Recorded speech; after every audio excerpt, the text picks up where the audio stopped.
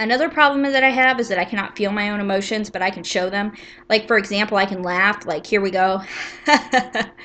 But I can't feel them. So, like, when you when you um when you try to, like, when this first happened, like, my reactions were off, but, like, I've gotten them back to some degree. Abilify and Prozac has helped a lot with that because it gives me, like, a base feeling instead of a void. One sec. The dementia patient's coming into my room. She just shut the door. She's pretty aware. That dementia patient has more, like, awareness. Yeah. About dementia patients, they should only let one dementia patient live in one facility because, like, they're a handful. They're just some crazy kids. So anyway, yeah, I have problems because, like, uh my face doesn't move like the same way that it used to, but that's, like, improved since I started eating more.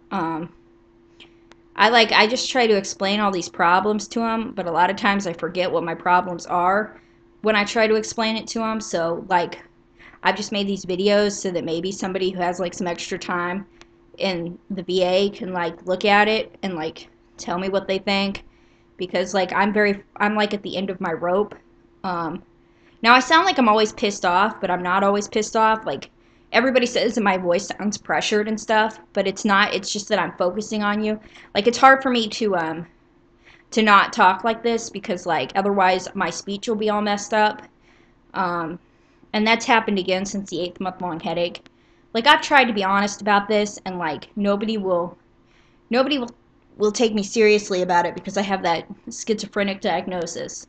And, like, it's very, like, I don't know. It's not, the money doesn't really bother me at all. Like, I don't care about it.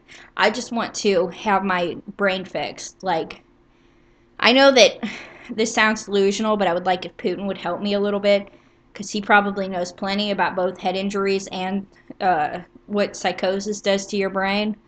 Um, yeah, so anyway, I would like to read a novel, but I can't. Do you see all these books that I have? Do you see all these books that I've collected over the years? I get no enjoyment out of any of them. Nothing. I can barely read them because I cannot remember them. So it's, like, pointless. It's like I put all this stuff into my head and then it just evaporates.